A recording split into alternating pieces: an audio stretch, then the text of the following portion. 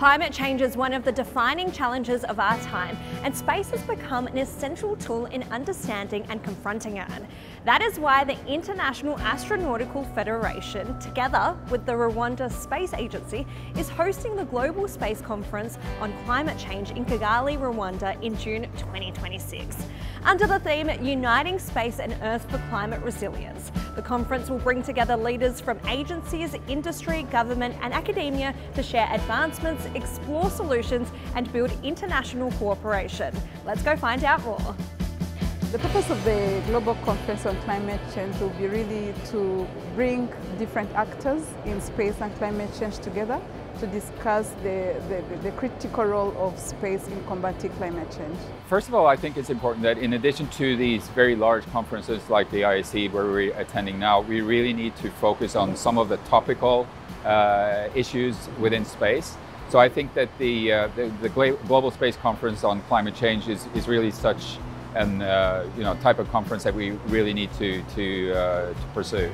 There's always been discussions about what space can do to combat climate change. So the role in this conference, what we're going to do is to really enforce what was discussed before. You know, there are a lot of conversations around of what space can do to combat climate change. So it will be really to add on what has been discussed and to see how space can contribute to the climate change, but mostly focusing on the role of Earth observation, which is recently developed and used to combat disaster management and the environmental sustainability. Things are happening so rapidly. I think that there's perhaps we're looking at a consolidation of how can we be more efficient in using the space data. There are so many startups working in this direction.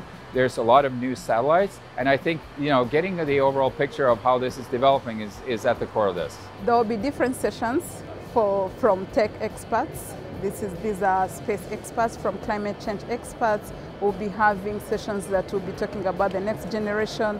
We'll be having site visits where people will have an idea or what Rwanda is doing to combat climate change. So I invite everyone to come to those sessions. Some will be indoors, others will be outdoors. There's a lot that we are going to do as the host country for this conference. Rwanda is stepping up.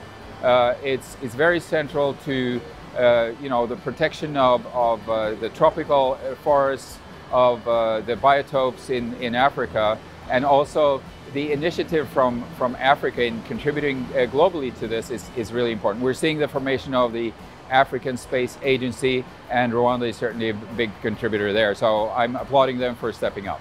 The key message is Rwanda Space Agency is a new agency on the African continent. But though we are new, we are very ambitious. So I'd like to invite everyone to attend this conference and see the work that we are doing. Also, it will be a good platform for everyone to meet and build partnerships from across the world, because this is going to be a global conference. It's not only for Africa, it's for everyone to come and network and create partnerships.